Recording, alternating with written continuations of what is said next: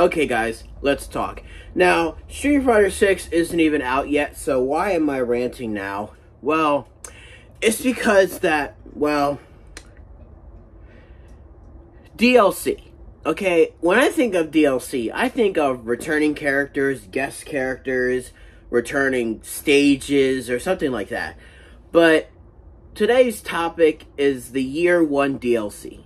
Now, I could be controversial about this, about why am I complaining about a DLC Year 1 that's not even out yet? Well, it's the characters.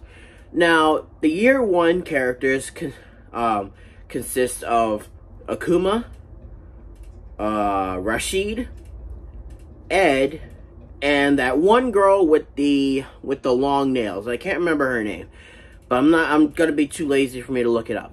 But yeah, Rashid is coming back, and I mean, he's probably a popular character. He's probably a popular choice. But Akuma, I mean, look, I understand returning some classic characters is quite difficult, but I never knew how much of a fan base Rashid had, along with Akuma. Akuma's design doesn't really convince me or interest me because I'm not the biggest Akuma fan. I mean, Ed, I can somewhat see. Ed is like a popular character. But Rashid, I mean, wasn't he a new character in Street Fighter V? I mean, I'm not judging. I mean, Capcom can do whatever they want. But like, I was hoping for Rainbow Mika. I mean, you have all these classic characters from the Street Fighter line, and you chose Rashid. I mean, heck, he was already leaked on the roster back when Street Fighter 6 was already, you know, being in development, I suppose. But, I don't recall Ed being on that leaked roster. I mean, he probably was, but I probably didn't even notice it. But Akuma?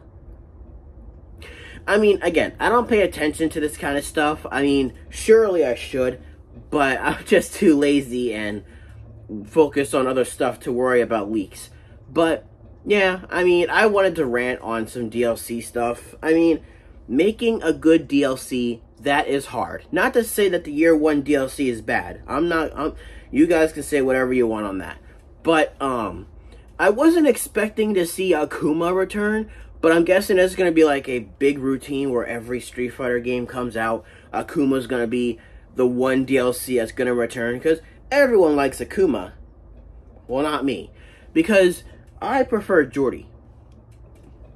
If you can already tell, I'm a big Jordy fan. But, I can't imagine what his voice actor is.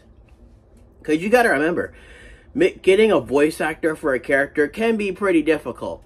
But I wouldn't be surprised if Rashid's voice actor came back. I mean, Rashid's new design is actually pretty cool. I kind of like it. Gives him that hip vibe. That was cringe. I apologize. But anyway, Ed, I didn't expect Ed to come back. And again, that one girl with the long nails. What is her name?